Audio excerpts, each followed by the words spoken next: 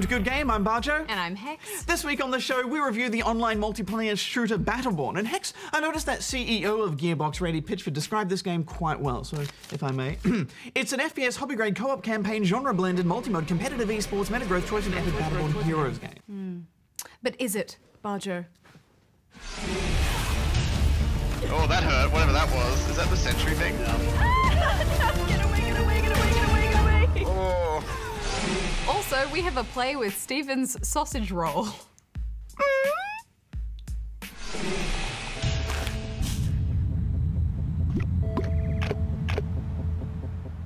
Alright, we're gonna try and not make any sexy jokes about that one. Yeah, it's gonna be hard.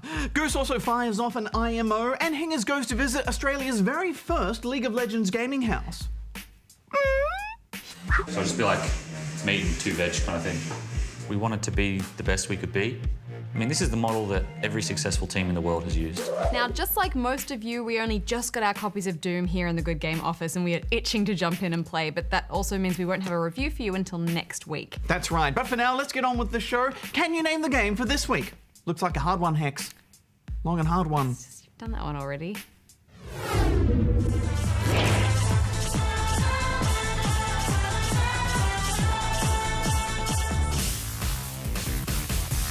Steven's Sausage Roll is a game about cooking sausages. Sounds easy enough, right? Wrong. Many have labelled this as the Dark Souls of puzzle games. Prepare to roll.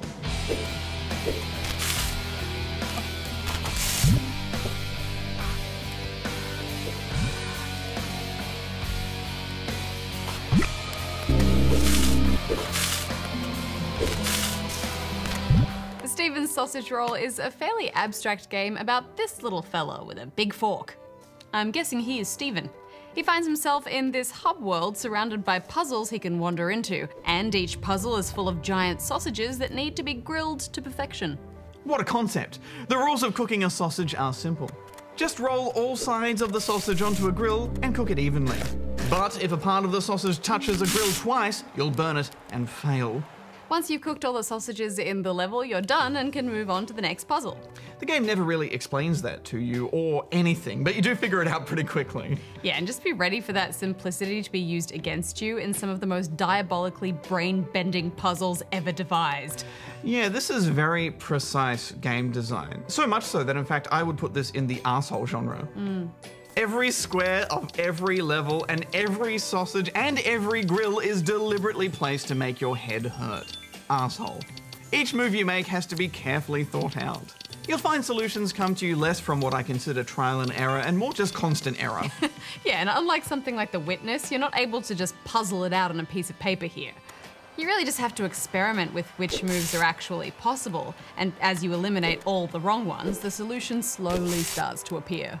But then it does lead to some of the most genuinely rewarding aha moments I've ever had. Yeah, if I didn't know that there were solutions to these puzzles, I would swear that some of them are actually impossible just by looking at them. And that struggle comes from a variety of mechanics. Steven's got very limited movement to get around these small levels, and he has to deal with a giant fork sticking out of his face, constantly getting in the way. He can move forward and backward and turn on the spot, but he can't strafe. So he needs to use the giant fork to shove sausages around from certain angles. But more often than not, that fork will make your life hell. I hate that fork so much. It can burn in a fire. Now I hate all forks. I just eat with spoons. The problem is it usually blocks you from turning or forces you to walk backwards or pushes your sausages into oblivion. Yeah, and the game is a troll too. Sometimes, even after you think you've solved a puzzle and the exit opens up, you realize there's no way for you to move to the exit without your fork destroying everything. Ah, I was so close. Luckily, it's got a very forgiving rewind mechanic. You just press one button and you can go back a step as many times as you want. Or just reset the puzzle instantly. And if you find yourself really stuck on a particular puzzle, you can back out into the overworld and try a different one. But you will need to clear every puzzle in the area before a sausage will appear to open up a path to a new area. So you can put off a tough puzzle, but eventually you're gonna have to confront it. It's masterful in the way that it layers on complexity and new twists to the formula. Like the fact that you can skewer sausages if you push them against something. But of course that comes fraught with its own new ways to fail. Yeah. You'll need to make sure there are objects in the world that you can use to help pull the sausage off your fork. Otherwise, if you skewer a sausage the wrong way, you'll never be able to get it off again. And for some reason, once you've skewered a sausage, you can't turn, but now you can strafe.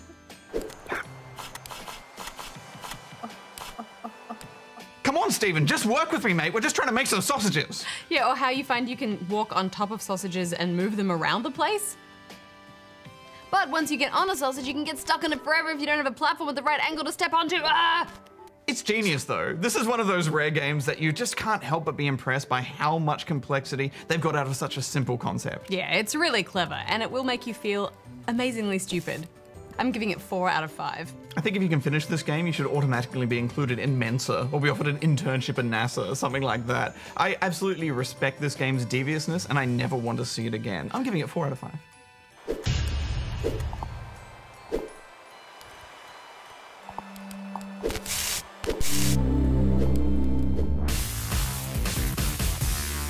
This week, I want to talk about review scores, because in my opinion, some of you take them way too seriously. Now, this is something I've thought for a while, and working in an environment like Good Game, it's a topic that comes up a lot. The team regularly argue over questions like, what score should a game get? Should reviews be out of 100? What's really the difference between a 4 and a 4.5? But I wanted to talk about it now since there was a bit of controversy that kicked off from IGN's Lucy O'Brien giving Uncharted 4 a preliminary score of 8.8 out of 10 in her review in progress. Some thought that this was cause for alarm, it was a bad score, it was a wrong score, it wasn't the score the game deserved. The comments section exploded with fury and wrath at the injustice of it all. Disappointed! And all this from people who obviously hadn't even played the game yet because it wasn't out. They just decided from trailers or other reviews or whatever else, they just knew in their little Uncharted loving hearts that 8.8 wasn't right. But why did they think that? Well, other games, supposedly worse games, got better scores than 8.8, some said. Or some latched on to the scandalous fact that Lucy was a woman. A woman? I'm scared. It's just madness that people take this sort of thing so personally. They legitimately get angry and toxic about it just because in their mind, someone has an informed opinion that slightly differs from their completely made up and preconceived notion of what number should be assigned to something. 17? No, 17. 18? No, you got a 14 now. All right, I'll give you 14. 14? Are you joking? And sure, I get that games mean a lot to a lot of people. They mean a lot to me. And far be it from me to belittle the importance of game reviews. For many, they help decide what few games they may decide to ever purchase. But if you actually read her review, you'd see that she still loved the game. She wrote a fair, thorough review and gave it a placeholder score that she felt it deserved. And that's her right to do so as an experienced game reviewer. I think what's more concerning is that people seem to think there is a clear right score for a game, as if reviews should all be some scientifically distilled, completely objective, robotic analysis with little to no concern for personal opinion and taste. What is my purpose? You pass butter. Oh my god. And while any reviewer worth their salt will do their best to take an objective lens to a game and analyse it fairly from an informed viewpoint, a review and any subsequent score is still always going to be someone's opinion. And as consumers of gaming media, we get the choice of aligning ourselves with reviewers and personalities that we feel share similar opinions and tastes as us. So next time you play a game, ask yourself that given the chance to score the game for IGN or us or whoever else, what score would you give it? But more importantly, would you then be able to argue that your arbitrary number based on your gut feeling and your life experience of gaming is the one true score? Of course not, because there is no right or wrong score. When you boil it down, the score itself is an instinct, it's a feeling. It's the vibe and, no, that's it, it's the vibe. And even if you think you could, someone else is always going to say you're wrong. But that's the world we live in. Not everyone agrees about everything, and it's healthy to have discussion and debate about differing opinions. Heck, I actually love seeing a score I don't agree with because it either forces me to reaffirm my own feeling about a game, or in some cases it can challenge my reasoning altogether, and that's awesome. What's important is that I don't take it personally, and I'm not a dick about it. You're a dick. You're a dick. You're a dick. You're a dick. At the end of the day, no score is ever going to hinder my own personal experience and enjoyment of a game. But that's just my opinion. How do you react when a game score doesn't match your own opinion? Should it even matter what score a game gets? Let us know on social media and we'll discuss it on tomorrow's episode of Pocket. Thanks, Goose. Man, it's a tough thing scoring a game, isn't it? You know, we even made the decision to change our scoring system from out of 10 to out of 5 because we were never scoring games 1s or 2s out of 10. It just sounded too harsh somehow, whereas out of 5 it averages out better. Yeah, it feels nicer. But then, like, if you drop the score and go down that games can't be scored because there are some of many different arty parts, people just think you haven't played the game. It's true. Well, now it's time to enter the world of professional esports. Sounds like we need our resident esports expert on the scene. Summon the Hingers! Professional esports houses are dedicated spaces for esports players to live and train together as a team. And over the past few years, they've exploded in popularity globally. League of Legends players at Team Legacy have recently set up Australia's first official gaming house. So I went to find out what it's like. Why have you done this? We wanted to be the best we could be. I mean, this is the model that every successful team in the world has used. Anecdotally, from everything we've seen, every best team is in a house. Why is that, do you think? It gives you that kind of that social aspect. It's a lot easier to bond with your team. A lot of the time with esports, you meet people online, and it's not really the same as when you're face to face with them. At any point of the day, if I have an idea, I'm able to tell somebody, I'm able to show somebody, or we can play together. Take us through a day in this team house then. What are you guys up to? You know, we live where we work, and that's kind of a strange dynamic. It's hard to relax sometimes, so we try really hard to kind of define the week. 2 p.m. we start training, and we usually do a 2 to 5 block of friendlies versus another team, and we'll just kind of fit as many games as we can into that 3-hour block. All review will happen outside of that time, so that will usually happen in the next 3-hour block, which is review time, but also kind of free time. You know, we have dinner, some of us go to the gym. And then 8 we start again, and we do another 3-hour block from 8 till 11. And then mandated hours are finished. Yep. But most players would play solo queue. They would play on their own and do streaming and stuff like that. Streaming, yeah. So individually, we only mandate like 6 or 7 hours of team practice, but I would easily do closer to 12. Have you noticed an improvement in your play since you moved into the house? Significantly. So last year we kind of had an up and down season where we just managed to kind of get second at the end, and then managed to get to the grand final where we lost. But this year we've been undefeated, so I've seen massive improvement. No time in only 3 months that we've been here, or in fact, even after the first month of being in here, we were 10 times better than we were when we came in. I can't believe I did. The team attributes some of their improvement to the weekly sessions with this guy, sports psychologist Mike Martin. Why would an esports team need a sports psychologist? These are some of the best. And so because they're some of the best, that also means that there's pressure, there's their own expectations about performing well, there's outside expectations on them. So there's a lot of psychological pressure on them to continue to perform at that high level. And then I want you to slowly make a fist and notice what happens with your knuckles. Notice the change in colour.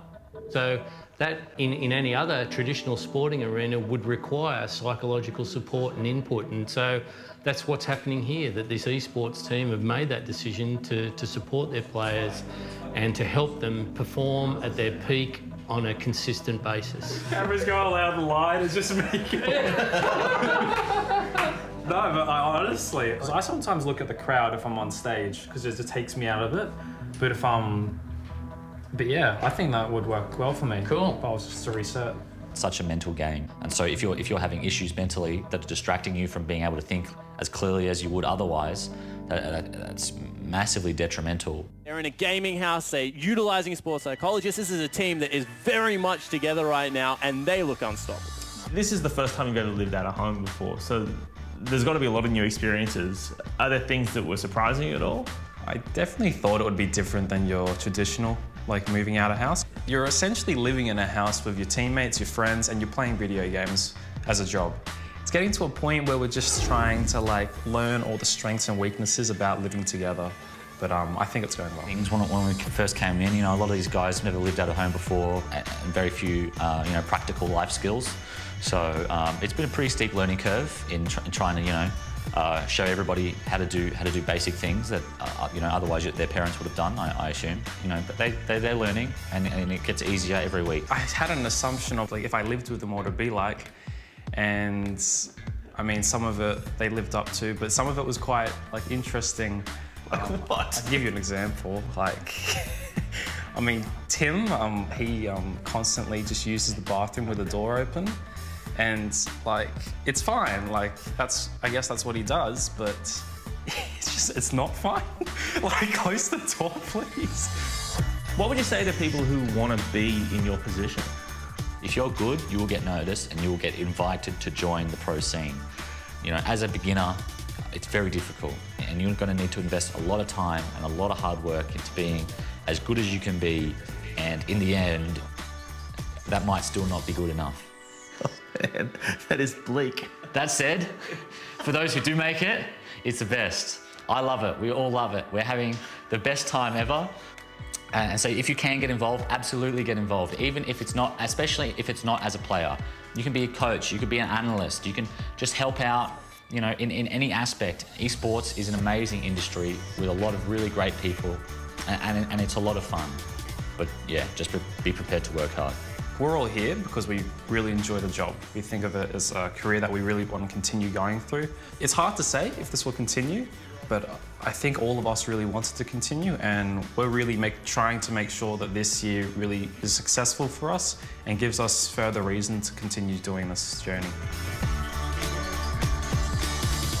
So, Hingers, you actually stayed overnight in a house with the team while you were there. What was that like? Oh, it was really intense. And you can see how this is going to kind of affect their gameplay, and also is going to be a model that other teams in Australian esports are going to copy. Is it kind of like the LAN parties of old that I remember in my childhood? Just a really fun thing that goes on forever? Yeah, I mean, kind of, but like no LAN party is fun after like the 14-hour mark, you know? It just becomes this, this kind of never-ending perpetual doom. So they have to have a lot of rules to like structure their entire lives, you know, to stop it from becoming that. Would you do it again though? I can't imagine they'd invite me back, to be honest. What did you do? We can never speak about it again. Following their hugely successful Borderlands franchise, Gearbox have thrown a new offering into the team-based shooter arena. It's Battleborn, and it's pure chaos. You're gonna die. Everyone in the other team is like super high level. Plus, Hingers thinks this is StarCraft. Guys, are we playing StarCraft? Where are we heading? What's the goal? B, everyone? No! Yeah, keep busy at B. I've got C. I'm not going to be able to hold A. I'm going to need a hand. Ooh. Ah, die! Iron muscle at this location. I'm ending this!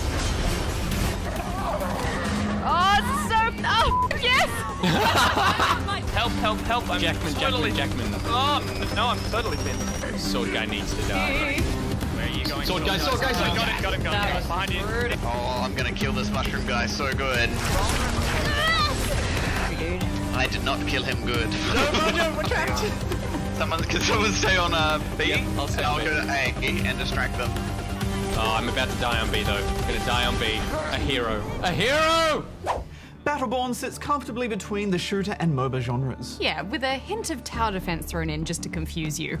It has a cooperative story mode to play through where you team up with friends. This is the man. Or you can battle it out in versus mode matches that are chock full of MOBA DNA. Unattended minions make easy targets. Watch over them. Too deep! Well, before we get into it, let's talk about the look of the game, because it's definitely reminiscent of that wild Borderlands animation, but it's also quite unique, isn't it? Yeah, absolutely. It's cartoony and all over the shop. I'm just not sure if I like it, Hex. Even now, I'm not sure if I'm on board with the look of this whole game. Yeah, I mean, well, art is subjective, and purely on the art alone, I like it. I was thrown by those strange 2D hand-drawn animation cutscenes, but it's a callback to a very specific animation style that was popular in the 90s.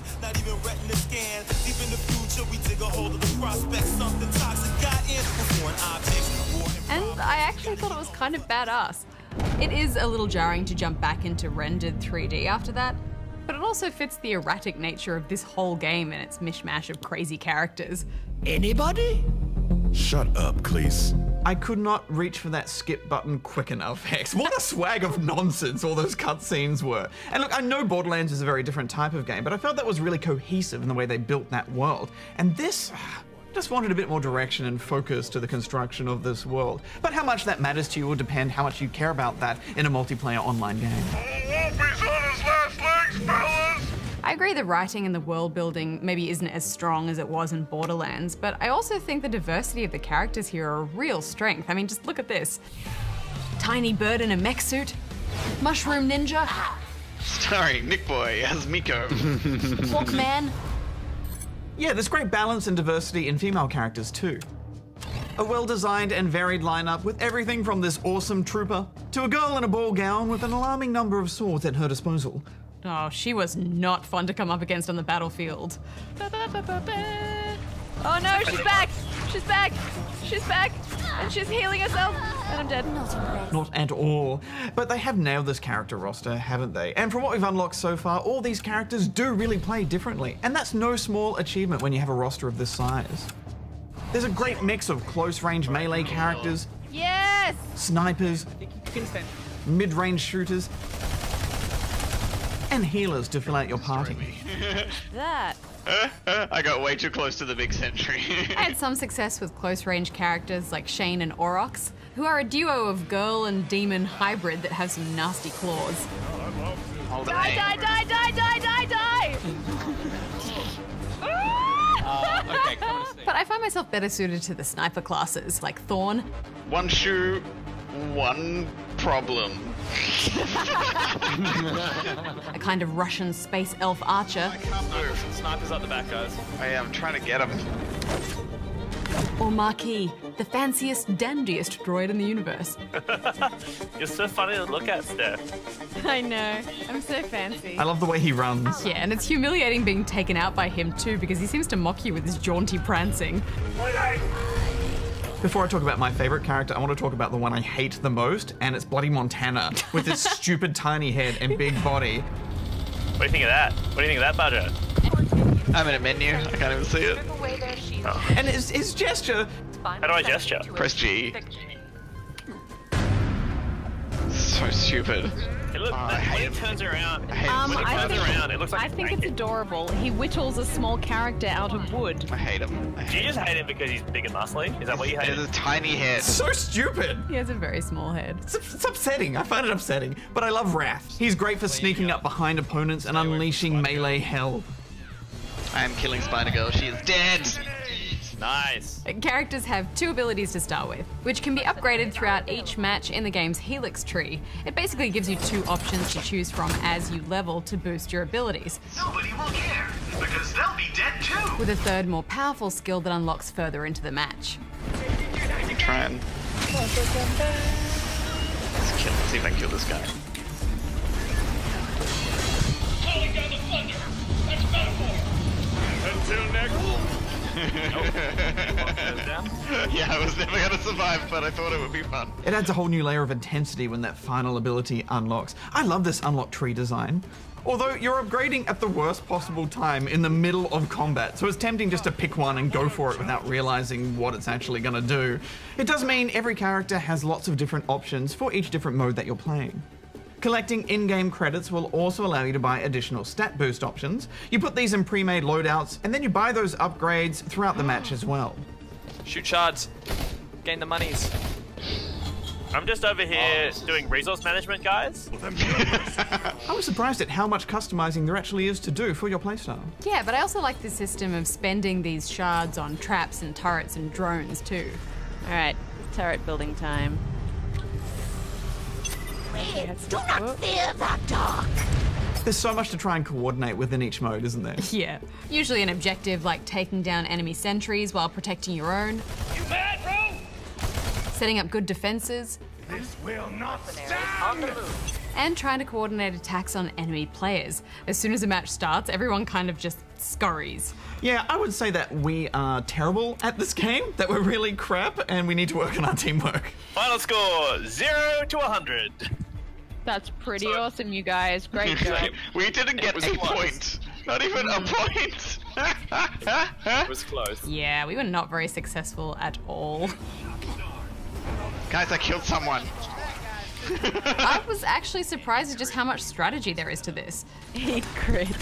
Players with some serious LOL or Dota 2 chops will be at an advantage here because there is a lot about some of these modes that call back to those games. Yeah, absolutely. And you know, it wouldn't feel like a MOBA if you weren't getting destroyed time and time again when you first start playing, to the point where you start questioning if you're good at anything in life in general. Oh god, this is so nerve-wracking. There is also a capture the point mode, which again we failed to work together very well on, but it's actually quite exciting to play. Yes, die! All right, I have B on the way. Even though it's not exactly a new concept. Yeah, although the tower defense elements like turrets and heal pods really help set this mode apart. Hex, this mode took me right back to the Arathi Basin days and WoW, you know, picking the right characters to hold down different points, using your abilities to survive as long as possible until help arrives. I'm ninjaing A, I got this. Collector Go B, go And B. I think this was actually my favorite mode because it made me want to get better at the game. I could see where I needed to improve, and I think that's a great sign for a competitive shooter. As for the co-op story mode, I'm glad they've included it, Hex, but I don't think I like them enough to play them all more than once. Dudes! The story mode missions play out a little bit more like an MMO raid. They're a bit wave modey, and at times I just felt like they went on a little bit too long. Just firing arrows at everything. Yeah, it wasn't always clear what you were meant to be doing in some of them. And also it felt like a few glitched out. We had to wait for ages for the next event to trigger. Were we supposed to trigger something, maybe? Or was it just bug? Like I see at the top, there's something versus something, so there must be somewhere. Yeah, I think amidst the chaos of a game like this, you need some pretty straightforward direction. Still, it's nice working towards a common goal cooperatively without the stress of enemy players as a bit of a break from the versus modes. He's down, he's down, he's dead, he's dead.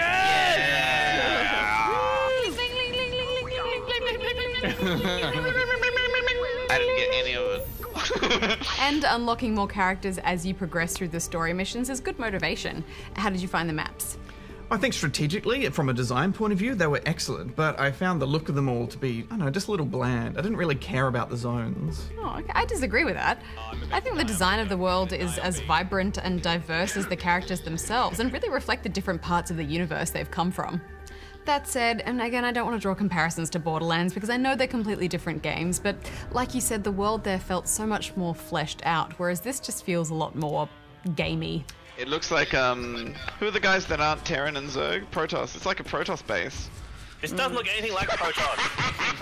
It doesn't look anything like Protoss. There is a lot this game gets right, and yet it still manages to be just a bit forgettable for me. It's kind of like a really intense sugar rush that you come down from and then struggle to motivate yourself to get back into.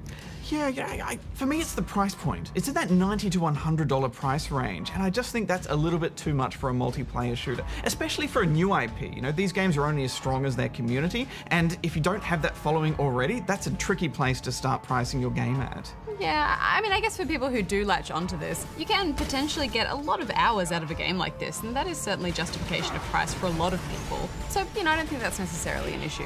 What's incoming? Final thoughts? Well, I had fun with this, but there is a lot of competition out there for this kind of game at the moment, and I'm not sure that Battleborn is going to be leading the charge. I'm giving it 3 out of 5. This is a solid and strategic shooter, and all the groundwork is there. We had no lag issues or any connection issues, so that was all fine. Hey, I'm a bit wait and see with this one, Hex. I'm going to give it 3 out of 5 as well. Sword guy died! Oh man, this is hectic! Shane and Oryx, team detected! So, did you name the game for this week? It was Samba de Amigo on the Wii. Originally released for the Dreamcast back in 1999, this rhythm music game used maraca-shaped controllers and challenged you to shake along to a mix of Latin music. And it's our Name the Game because the Wii version was developed by Gearbox Software, the same team behind this week's Battleborn. A slight detour for them, Hex. Yeah. Next week, will it be worth the wait? We face the hordes of hell in Doom.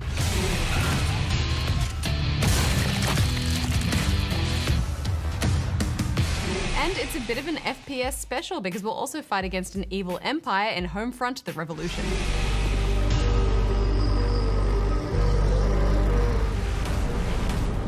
Hex, looks like I'm going to have to reinforce the A and D keys on my keyboard with all that sick circle strafing I'm going to do next week.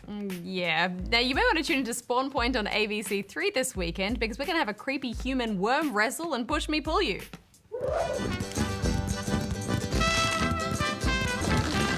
Well, until next time, may all your games be good ones. Hex out. Banjo out.